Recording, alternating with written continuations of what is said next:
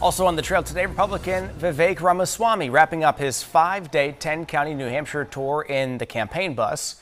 He says he's seen the old New Hampshire adage about voters wanting to see a candidate in several different settings and events before they even start to form an opinion, playing out in real time during this extended visit.